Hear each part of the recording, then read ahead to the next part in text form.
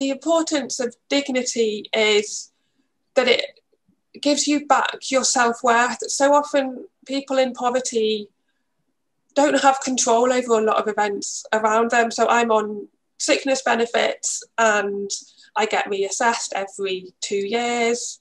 And I don't have control over whether I'm going to have enough money to live off for the next 2 years or not. And people might be in private rental housing and they don't have control over whether the landlord will come and make repairs for them or not, or they're looking for work and they can't force an employer to offer them a job. They might just be getting repeated rejections. And a lot of these situations can be very demoralizing, and they can strip away your confidence in yourself and in your ability to change your future, because you quite often don't have a huge amount of ability to control your future.